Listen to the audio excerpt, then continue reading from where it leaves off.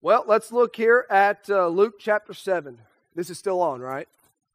Okay. Luke chapter 7. And we're going to go to verse number 36. And that's where we had started our looking here at building through service.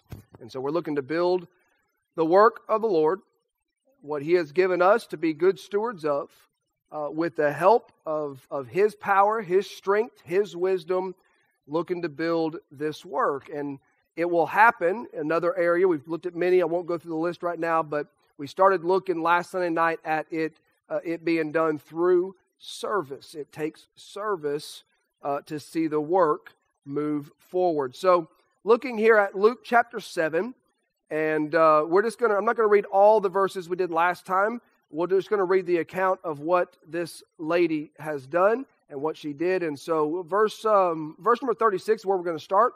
Luke chapter 7, verse number 36.